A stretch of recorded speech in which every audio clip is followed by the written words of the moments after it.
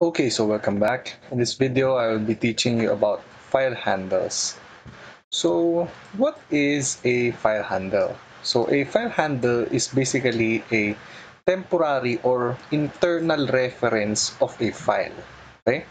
So this is used so that you don't need to remember the file name of the file that you are working on. Okay? So basically, this is used so that the system interacts with the file through the file handle. Okay, so you can think of this as on how you use a knife. Okay, so the knife has a handle and you manipulate or you use the knife using the handle. You don't directly touch the blade of the knife to use the knife. Okay, you use the handle, you hold the handle to do things with the knife.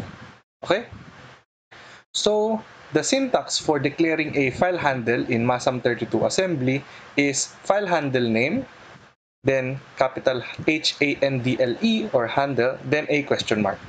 Okay? So some examples on declaring a handle.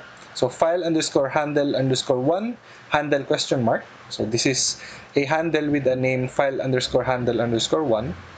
And this is a handle question mark. So this is a handle named this underscore is underscore a underscore handle.